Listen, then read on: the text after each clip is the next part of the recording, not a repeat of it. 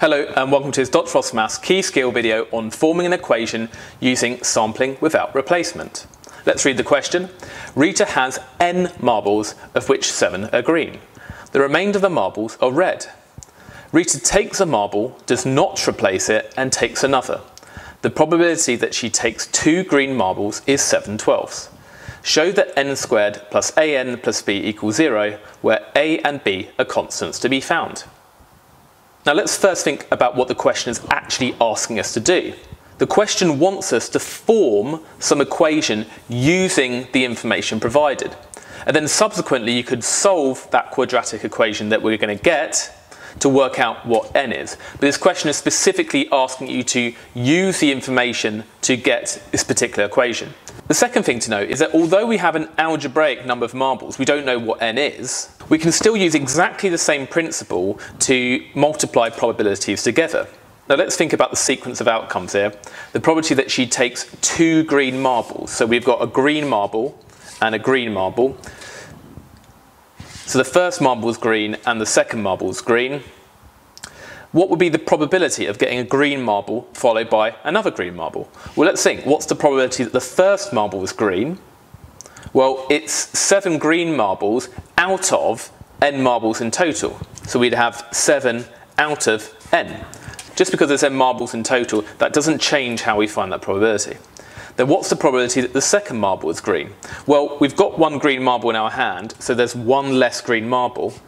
And similarly, there's 1 less marble to choose out of. If there were n marbles that we were picking out of, but we've got 1 less marble now because we've got 1 marble in our hand, we have 1 less marble in total, so it'll be out of n minus 1. And then what do we usually do if we want to find the probability of the first thing and the second thing? So the probability the first marble is green and the second marble is green. Well, when we use the word and, we times these probabilities together. Now we're told that this probability is 7/12.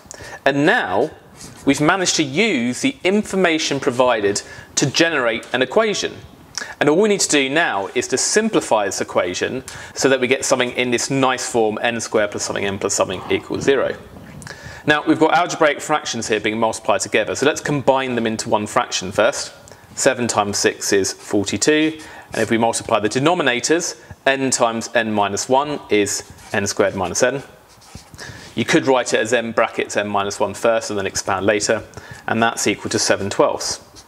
Now we've got fractions here, we don't want fractions. Now remember an algebraic technique we can use. If we have a fraction equal to a fraction, we can use a technique called cross multiplication. So we can say that this term times this term is equal to this term times this term. So we get this kind of cross. So 42 times 12, and if I do that, 42 times 12 is 504, is equal to 7 times n squared minus n, which is 7n squared minus 7n. And then we can put it all on one side. We want the n squared term to be first, so let's put it all on the right hand side. We'll just subtract the 504, so 7n squared minus 7n minus 504, and that will now be 0 because we subtracted 504. And then we're almost there. We've got a number in front of n squared, but we don't here. Now, fortunately, everything here divides by 7. So if we divide both sides of this equation by 7, that becomes n squared, that becomes minus n, and then 504 divided by 7 is 72, it's minus 72 equals 0. And so we're done. We've managed to get an equation in this form. The a here turns out to be minus 1 because it's minus 1n, and the b is minus 72. Now what we could do at this point, even though the question doesn't ask for it, is to work out how many marbles there are in total. And we can do that by solving this quadratic. So remember, we find 2 numbers that add to give minus 1 multiplied to give minus 72. What are those 2 numbers? Well, they're 8 and minus 9. So it's n plus 8, n minus 9 equals 0. And that means that n is either minus 8 or n is 9. But clearly, we can't have minus 8 marbles, can we? We can't have a negative number of marbles. So the solution is that n is 9. There are 9 marbles in total.